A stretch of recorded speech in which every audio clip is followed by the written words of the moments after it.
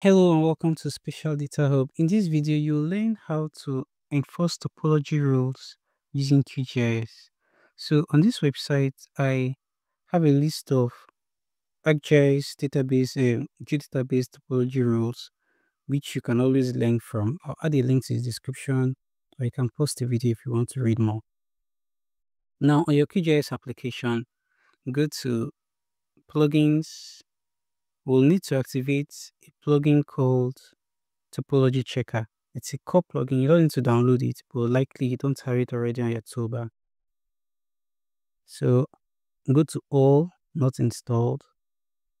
When you go to all, search for Topology. And you see the plugin here, Topology Checker. Check the box to make sure that it shows up on your toolbar and close.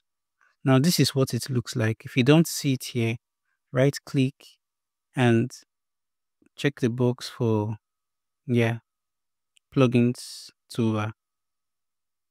But very likely you will see it on your toolbar already.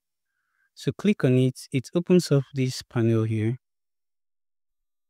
Configure the settings to set your topology rules. So on my screen, I have buildings layer and parcel layer. Let's set a few rules here to say that the buildings must not overlap each other. Click on add. Of course, buildings cannot be over one another, right? I can also say that buildings must not overlap with, and then insert parcels. So buildings and parcels to not overlap each other.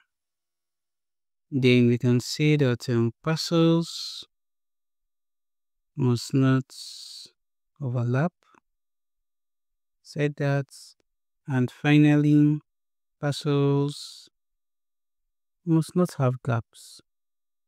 If there is spacing between them, it should be a road.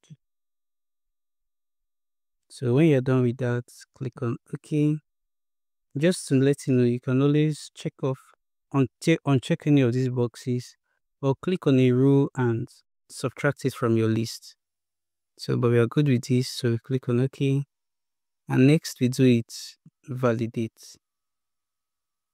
When we validate, we get a list of errors that are shown here. We get the feature IDs. If you have a large data set, you might not be able to zoom in on each of these errors. The easiest way will just be to click on them, double click, and it takes you straight to them. Uncheck this box here to say show error on map canvas so that you could see how to edit your feature. If you want to learn how to edit features like this without redrawing them, check the description of this video and I will drop a link on how exactly you can do that.